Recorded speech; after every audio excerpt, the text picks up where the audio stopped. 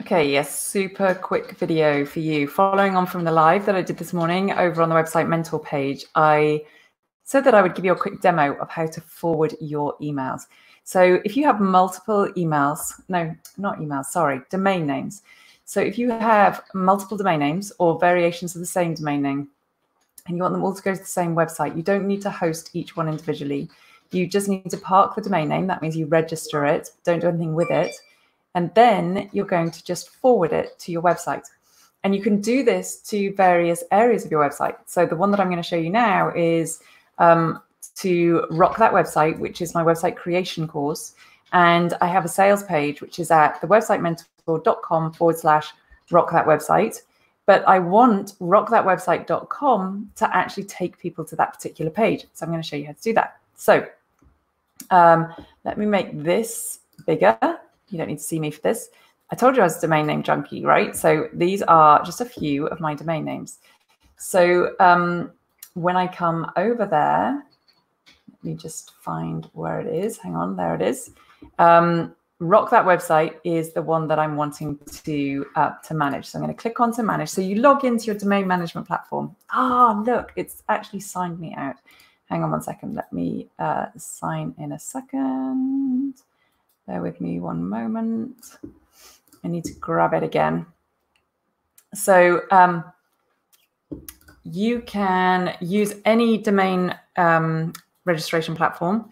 So I choose to use Namecheap because I really, really like the interface, and it works really well for me. So it's where I have nearly all of my domain names are registered over here. I've got some from before I discovered Namecheap, but this is the one that I really like. Okay, so we clicked on manage, and this is where it's brought us to. So there's a whole load of stuff in here. You don't need to pay too much attention to it, but you can see that there is something here that says redirect domain.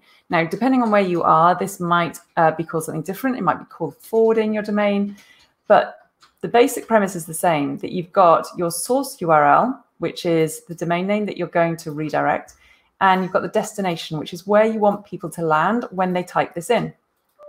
So I'm going to go ahead and change this to thewebsitementor.com/build WordPress website, which is also Rock That Website. It's the Rock That Website page. And I'm just going to click on the little green tick to save those changes.